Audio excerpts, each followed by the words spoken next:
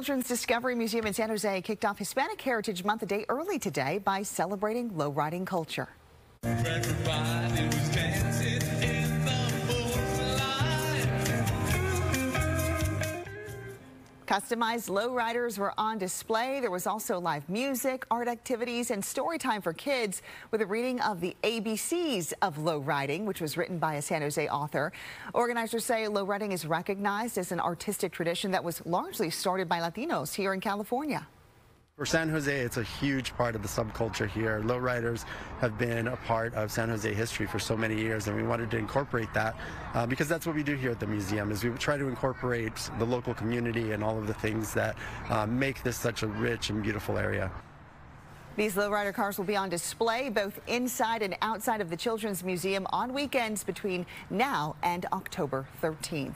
Well, if you want to check out El Grito in San Jose, it starts at 1 p.m. tomorrow. Celebrations will be at San Jose City Hall. There's going to be live music, food, crafts, and folklorico dancers.